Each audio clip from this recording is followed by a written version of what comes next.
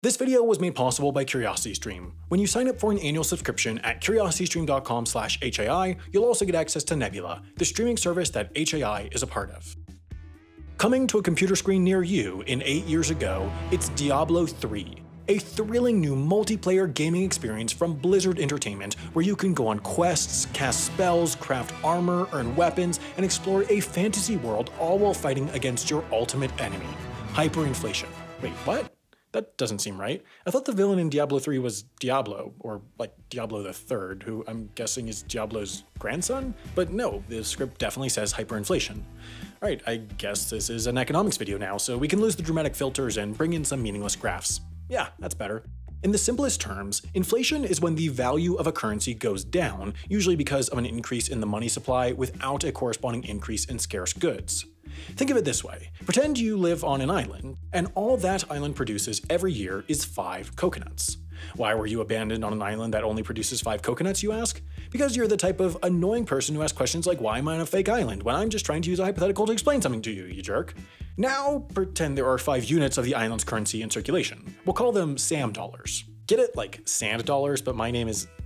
never mind. So each of the island's 5 coconuts will probably be worth 1 SAM dollar. But now let's say you make more SAM dollars, and now there are 500 SAM dollars circulating on the island. But still, the island only produces 5 coconuts. Now, the price of coconuts will go up as everyone has more SAM dollars but is trying to use them to buy the same finite number of coconuts, effectively lowering the value of each SAM dollar. Now let's talk about Diablo 3, 2012's highly anticipated sequel to the Nintendo classic Kirby Squeak Squad. The first thing to understand about video game economics is the idea of faucets and sinks. Faucets are elements of the game that produce gold for players. For Diablo 3, that mainly came in the form of rewards for defeating enemies or completing quests. Sinks are elements of the game that remove gold from the game. But Diablo 3 had a sink problem, and not the kind a plumber could fix. The issue? The sinks didn't suck enough. Or in other words, they didn't remove enough gold from the game.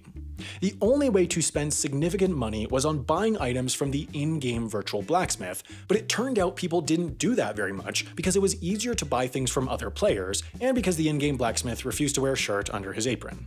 Because the faucets produced more gold than the sinks eliminated, there was a rapid increase in the currency supply, which started to lead to inflation. The problem then got much worse because of Diablo 3's real money auction house. You see, in an effort to prevent the internet black markets that had cropped up around Diablo 2, the Diablo 3 developers built a function into the game that allowed players to exchange actual real-world money for virtual gold and virtual gold for actual real-world money. I mean, come on, building an exchange for virtual currencies? When has that ever gone wrong? So what happened? Well, the game had a minimum transaction amount of 25 cents, and you could only sell in stacks of 100,000 gold units at a time, which created an implicit floor, or lower limit, for the possible price of gold of 25 cents for 100,000 gold units. Once the game was sufficiently flooded with gold that the sinks weren't draining, the exchanges neared that floor, and the game had to adjust before people turned to black market exchanges, so they raised the stack size to 1 million units, but kept the minimum transaction at 25 cents. Now that selling gold at a lower price was possible, that's what people did, meaning the price for gold soon hit the new floor. In other words, in a matter of months, gold had undergone over 1,000% inflation, which in technical economic terms is referred to as a complete dumpster fire. What turns inflation into hyperinflation, though, isn't just that there's far too much currency, it's that people stop wanting that currency.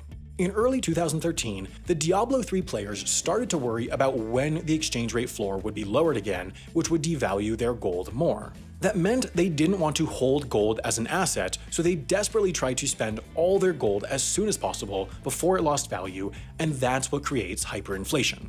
Think about it in simple terms of supply and demand. Supply of currency is going way up as everyone is flooding the market with it, trying to get rid of it. Meanwhile, demand for that currency is way down. People don't want it because they believe it will soon lose value. And when anything has high supply and low demand, its price plummets. Just ask the producers of Cats, a film that provided a very high supply of terrifying humanoid cat monsters to very low public demand for terrifying humanoid cat monsters. But things went from bad to full-blown Diablo-zaster on May 7th, 2013, when a bug accidentally let players double their gold at will, causing prices to skyrocket, and though the bug was quickly fixed, the cycle of hyperinflation had already taken hold.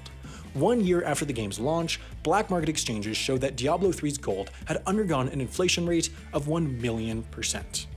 While this might sound like a hilarious video game incident, hyperinflation is a real phenomenon that affects real economies. It happened in Weimar Germany in the 1920s, and sort of led to World War II, in Zimbabwe in the late 2000s, ultimately leading them to print bills worth 100 trillion Zimbabwean dollars, and right now it's happening in Venezuela, where buying things requires so many bills that clerks no longer count money, but weigh piles of it.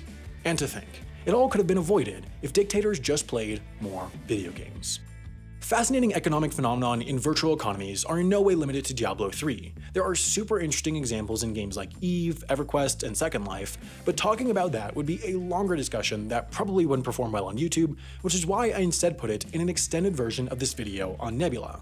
What's Nebula, you ask? It's a streaming platform me and my other educational-ish YouTuber friends came together to make, where we don't have to worry about demonetization or the algorithm or video length. All we have to worry about is making great content. The best way to get access to Nebula is with the Curiosity Stream bundle. For a limited time, for only $15, you get an annual subscription to Curiosity Stream, a streaming service with thousands of top-quality documentaries, and to Nebula. You can get that bundle by going to curiositystream.com/HAI.